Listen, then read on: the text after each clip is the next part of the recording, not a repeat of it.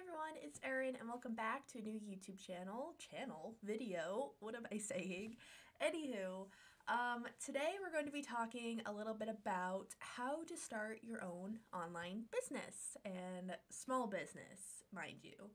And these are just some of my tips from my experience, so it may not apply to everybody, but if you're someone like me that just wants to have this, kind of side hustle thing to kind of, create art that you enjoy and sell it out to people and have, not consistent customers, but just more or less have a platform where, you get all sorts of different people. Sometimes you get people that buy your art from you like once a month, and then there's some people that, will just buy it and you won't ever see them again. So it's a very weird, concept to think about when it comes to starting your own online art store, online. So today I'm going to be showing you kind of some of the tips that I have for you when it comes to, having your own shop, your own website, or whatever you'd like to do. So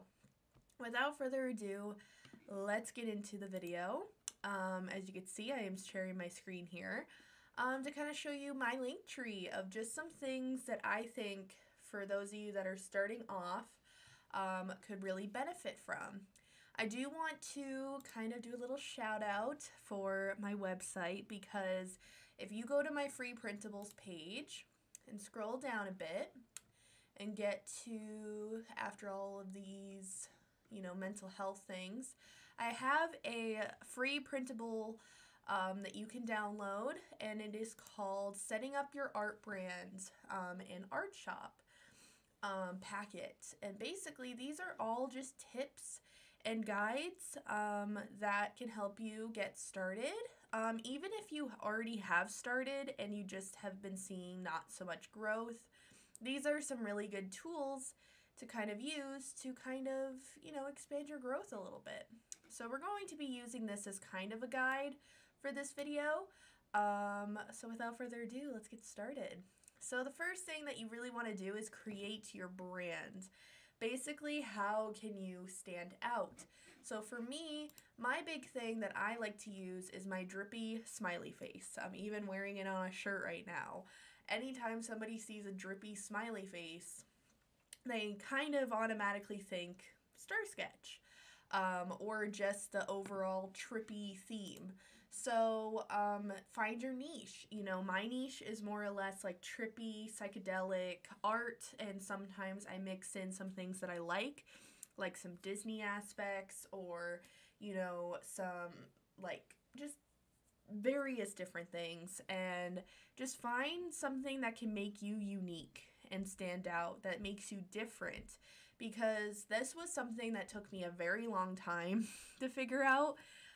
The drippy smiley face just kind of came to me one day, that just kind of, stuck, and so you're not gonna probably find it right away, but just try out some things. If you find yourself really connected to rainbows, then maybe, think about how you can incorporate it into your artwork. I know my friend Breezy Art Collections that I follow on Instagram, her big thing is the scream face. So she always includes the scream face in every single aspect of her artwork, which is something I'm trying to do when it comes to my drippy smiley face. Maybe not every single one, but most of them.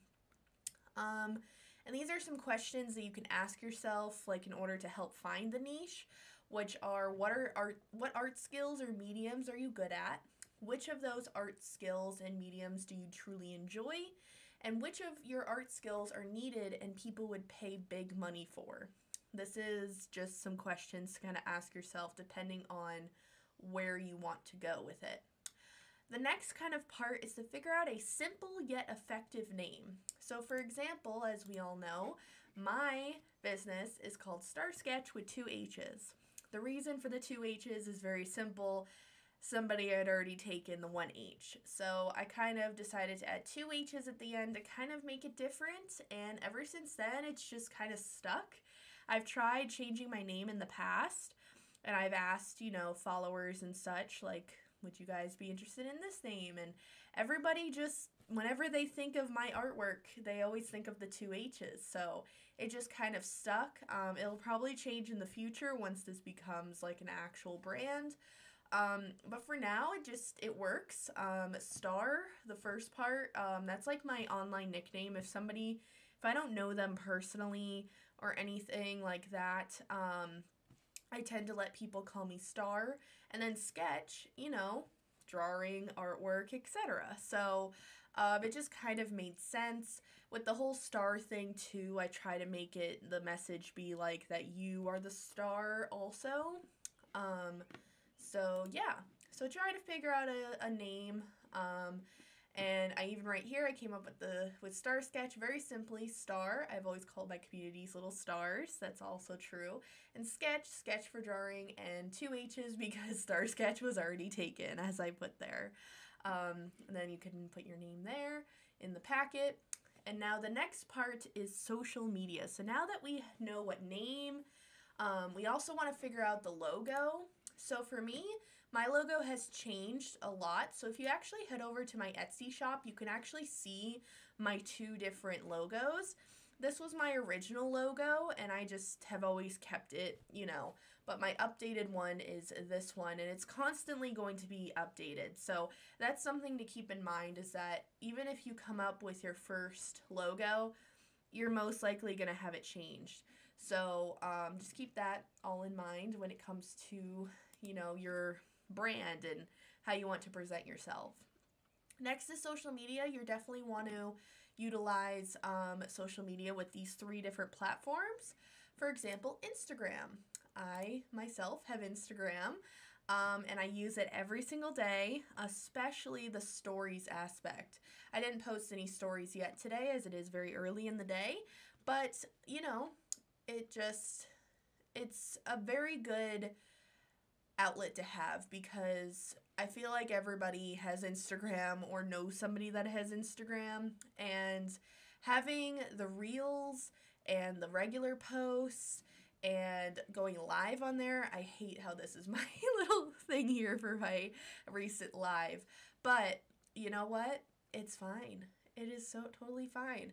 And I do a mix of coloring and my art stuff, so it's just all art related in general, and I do make sure that I put in my bio that I'm an artist and colorist, aka I also will be posting coloring stuff.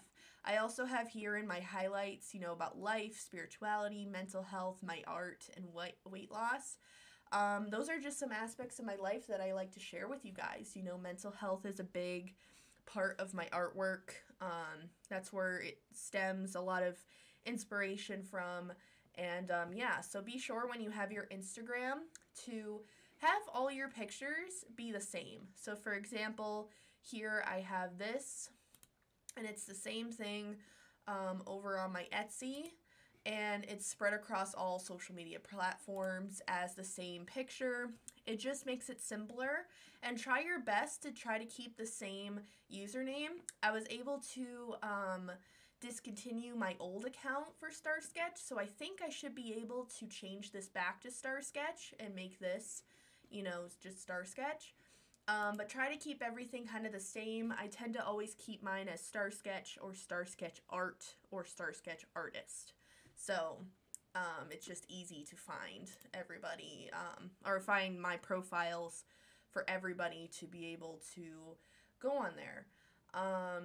And I even list on here in my little packet of some things that you can create and post on Instagram. So for example, picture posts, reels, Instagram TV, Instagram lives, Instagram stories. You could do giveaways once you get to certain milestones. And you can even collaborate with other artists on art projects. That's how I started off, was a lot of collaborations, and I haven't done them in a while, and I kind of miss that. So I could always go back to it, YouTube is a huge platform. That is the majority of my following is through YouTube, to be honest. I have 624 subscribers. And as you can see, I have my face here, but I also have my typical banner here, but I did edit it so then it kind of says my YouTube schedule. And this is where it's like more personal, but also very informative. Because I tend to post a lot about like this workbook series I'm doing that was a sponsorship thing. I also have been doing, art with Star, bunch of workbook series. Spirituality is still intact, mental health, my Erin Talks playlist, which is a playlist, the podcast playlist. So then, if you guys want to just listen to it instead of watching the videos, you can. I have some travel vlogs, art with Star when I do live streams, coloring stuff, journaling stuff. So it's not just art stuff for me, but if you are looking to just focus on artwork, these are kind of some of the things that you can focus on, like tutorials, go live for a longer time than Instagram, tours. So like you can post like an art room tour or your desk tour, sketchbook tour, show off your art supplies, etc. Also utilize YouTube Shorts. You can repost Instagram Reels to your YouTube Shorts, or you can use TikTok. TikTok is also a big, Instagram and TikTok I kind of put hand in hand, but yeah, those are definitely some things, and like any trends in your niche. So for example, if there is a trend of the 3 marker challenge, for example, you could just use 3 markers to create a piece of artwork and make a video on that. And then make sure you are doing live streaming. You could do Instagram, YouTube, you could use Twitch, TikTok, and you could create overlays via OBS or Streamlabs. And that's what I use typically when I go live like this, so you guys can see me. You can see the screen that I'm sharing, or you could just see me like this, or you could have a BRB screen, or you can have a start stream. The stream is starting screen. You can get really creative with it, and that will really make your live stream stand out. I also sometimes use my phone as a second webcam for you guys to see when I color or do some painting or whatever the case is for the live stream. So highly, highly recommend doing that, especially to get your products out there, So the next part is to actually create your website and store. So once you are on social media, posting about your artwork, hyping people up, saying, I'm going to be making a store, be sure that you have at least 5 paintings to start off with. I only started with a couple, and I was, really overwhelmed by the reaction to it, which was all positive, trust me. But basically, after you pump up the, anticipation of the store opening and everything with all those posts that you've been posting on your social medias, now is the time to create your website and store. Now, I first want you to start off on Instagram and Linktree. This is my Linktree, linktr.ee/starsketch. This is a perfect way to keep all of your social medias in one place. I highly recommend it. There's other platforms that are similar to Linktree, but I just prefer Linktree personally. But again, do your own research if you find something that's much more suitable. And just start off with the basics. Set up a Linktree. It's a free website builder to add links in all your socials and to your store. And utilize Instagram to promote yourself and show off your content and portfolio. So Instagram is just a nice way to reach out to people, and TikTok. Do your research. Definitely go on YouTube and research the tips from professionals in your niche to learn specifically on how to grow your brand. Say specifically you're doing landscape art. Definitely do research on other landscape artists on YouTube and how they do all of that. I highly recommend this one YouTube channel, which I will pull up here from my list of, YouTube channels here.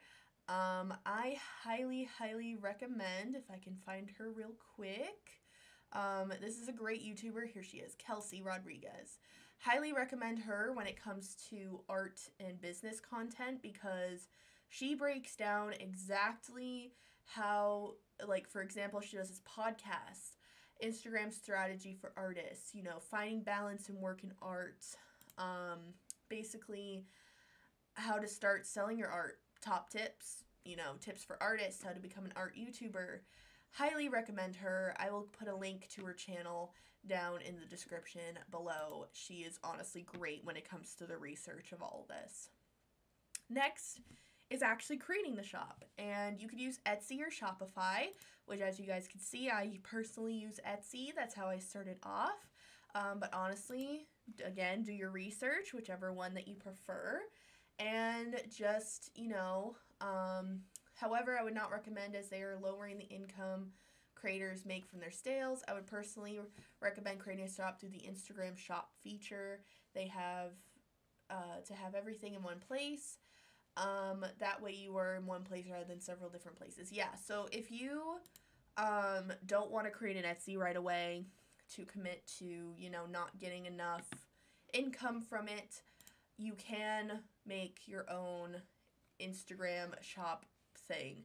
However, I did find out that you cannot get the Instagram shop thing until you get to a certain number of followers. So in this case, opening an Etsy or Shopify is definitely better. And eventually, don't start off with this unless you'd like to. Create your own domain, which for me, I have my own website, starsketch.com, which is loading right here.